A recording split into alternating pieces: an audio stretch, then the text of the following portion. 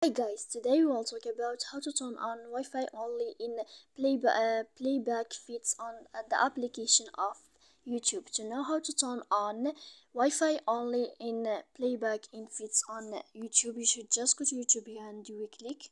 After that, in this page, you will go to this window. Then here you will go to settings. When you will see this page, you will go to general. After that, you will go to playback in feeds. Then you will click Wi-Fi only.